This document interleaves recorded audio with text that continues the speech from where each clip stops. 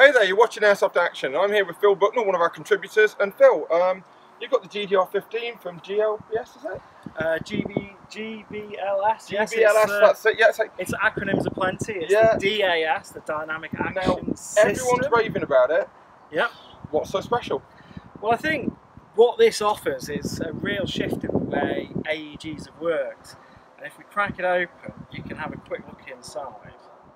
And it splits apart like a gas blowback rifle. Okay. Oh, yeah, I can see that. So it's kind of like a hybrid. The gearbox looks a bit like a PTW. Yeah. Combined with a gas blowback rifle trigger box. But then when we get to the top receiver, it splits like a gas blowback so again. All your piston assembly just slides straight out. You've got your nozzle, like that, yeah. piston, mainspring is in the bolt carrier group, and it uses like a proper charging handle as well. It's quite nice. So it's kind of like bringing the best of both worlds. You get the recoil and a bit of the realism, but without the unreliability, I guess. Exactly. Yeah. So it's, once I can get it back in. We have only just got these in Airsoft Action, so we're not that familiar with them just yet. There we go. So you put the charging handle back in, drop the bolt carrier group into the upper receiver, put it all back down, pin through, and unlike a normal AEG, you actually have to physically charge it. So yeah. I just put my finger on the bolt hold there. It actually looks like a proper extraction tool on a bolt, doesn't it? That's cracking. We'll show you close with that in a second. The hop chamber looks, it's very reminiscent of the WA gas blowback hop chamber, but also has, overtures towards a real one. Someone at a casual glance could think that was real, to be honest. Definitely. It's almost like an extraction tool on the head of a bolt, It is. It's really nice. I mean, it feels solid. It's not too heavy. You can feel there's quite a lot of weight in the rear because it's got a proper buffer tube with a spring and a buffer in there. And you've got a stop with like nice bit of battery storage in there. there. Yeah, what I really like, I'm a big fan of the PTS polymer products anyway, so the grip I find it's just got slightly more of a vertical angle than a standard A2 grip, and the EPS, it just feels solid. And you're right, the battery storage is just ginormous. So build quality, we're looking at something fairly sound. Now, the thing is, does it fire as well as it feels? And I think we're going to find out on the range shortly.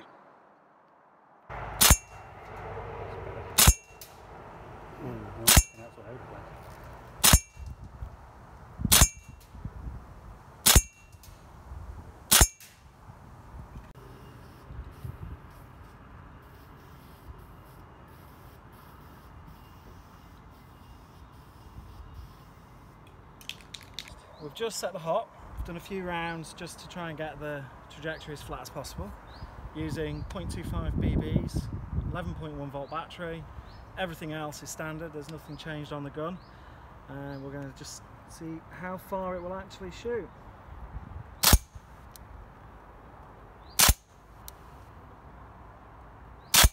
That seems to be going too high, so just need to change the hop down a little bit, take a little bit off, and then we'll have another go. So you can probably see it has a do not adjust, so I'm assuming that from the factory they've got it set to the optimum motor height for the gearbox, and it does say in the manual not to adjust the motor height. The hop though, you can adjust. It's not the easiest to get to, very reminiscent of the gas blowbacks. Take the bolt carrier group out, put it somewhere safe because no doubt it's expensive, and you get a little Allen key in the kit, and that goes into a little bolt in there, so I can feel that's got it. So we'll just try a little bit that way. It's like I mentioned earlier, it's very similar to the Western Arms gas blowback style hop. So you have the Allen key adjuster at the bottom of the hop chamber. Don't know if you can see that just down there. Is it a gas blowback or an AEG barrel system that it uses? I think it's an AEG barrel. Yep. And I think it's something like a 6.05. It is tighter than some barrels. So now we've got the hop adjusted, we can drop the bolt carrier group back in. I really like that bit.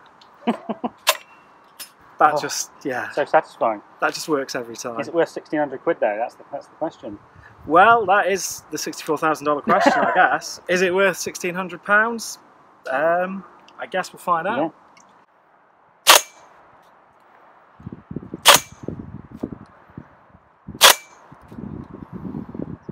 got a nice kick to it. It really does kick nicely, and the trigger, it is a lot heavier. I've heard lots of noise about how heavy the trigger is. Is it a big problem? It is heavy. I mean, that is quite a brake on it.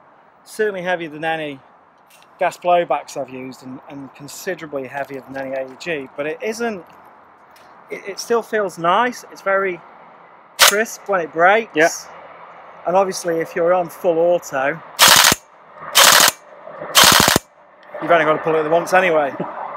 So I would say it's something you're going to have to get used to, but if that's the only thing putting you off buying the gun, don't let it.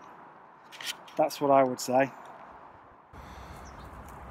Now, standing here watching Phil's range testing shots, started off with a bit overhop, so we went down a little bit, and I can now see the actual shots are landing at the 60-metre point. They do seem to be pretty consistent in flight, so until we actually get around to the accuracy test part of it, we're not going to be too sure. But right now, if I was playing the game and I'm 60 metres away, he's able to hit me. They will be dropping onto me at like very, very low velocity, but I'm still going to be hit. So I really like how you have to cock it before it's shot.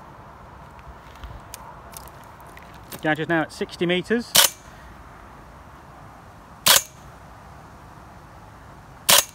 We know it can make 50, so how is it at 60 metres?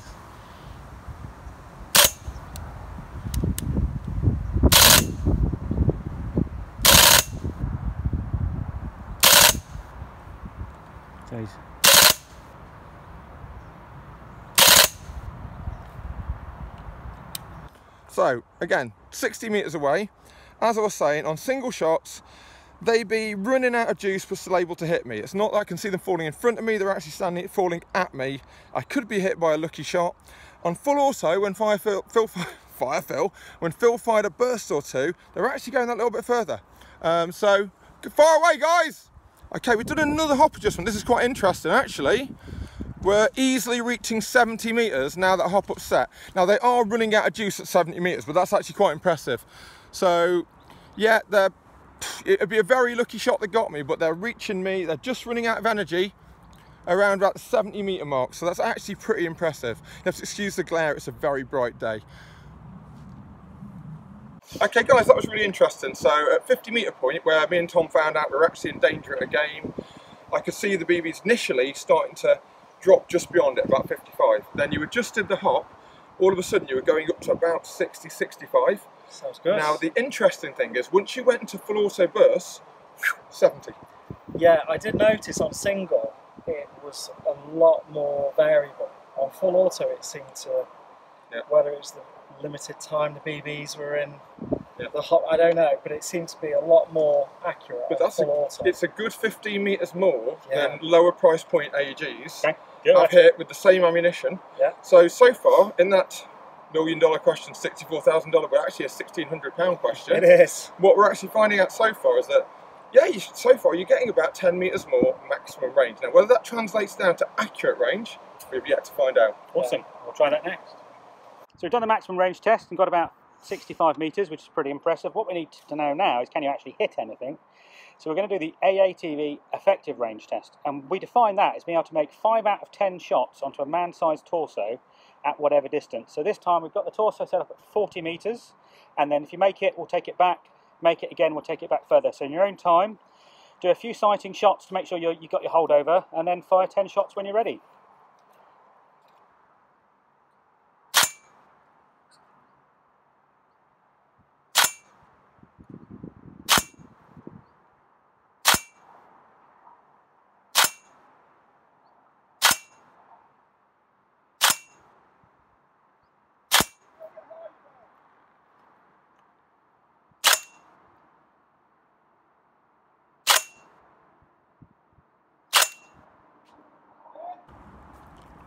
Okay, I'm going to give Phil 5 shots to get his holdover back in, then 10 shots for accuracy to actually test it. So, Phil, far away!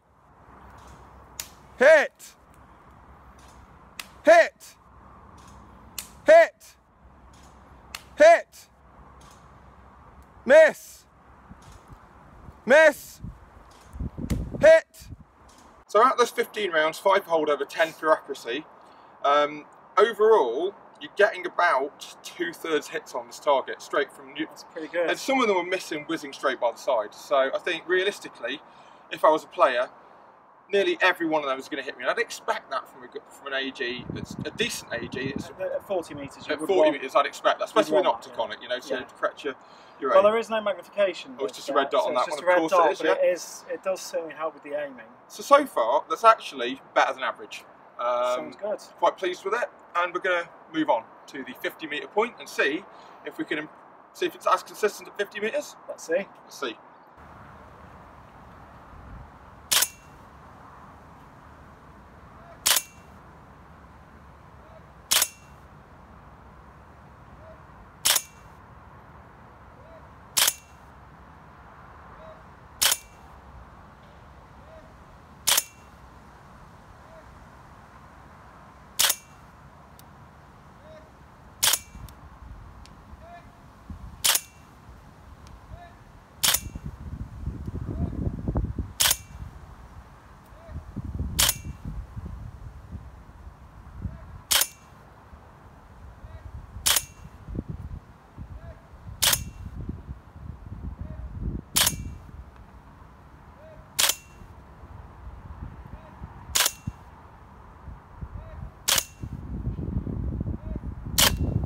Weights at 50.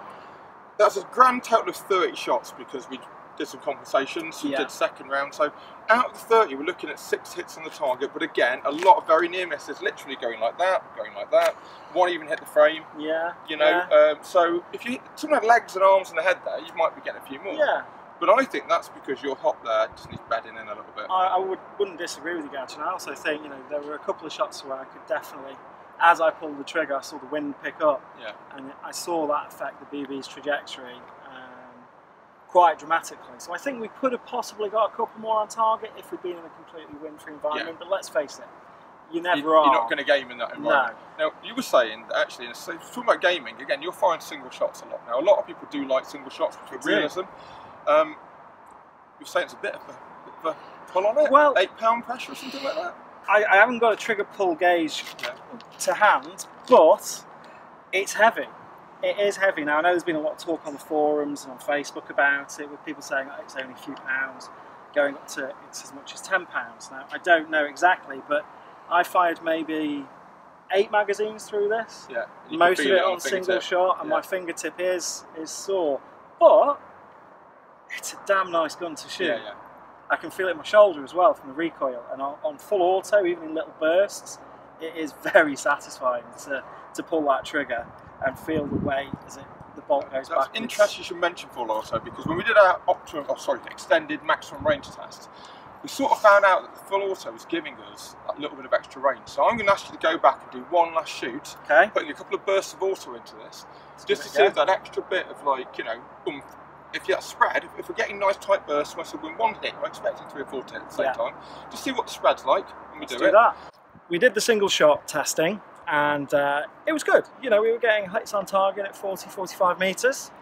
One thing with this particular rifle, I don't know whether it's common across the whole DAS lineup, but this one was shooting a lot more consistently, a lot more accurately in full auto. So what we're going to do is we're going to try and do 4, 5 to 7 round bursts, see if that improves the accuracy. So the target is at 50 metres, 0.28 BBs again. Let's give it a go.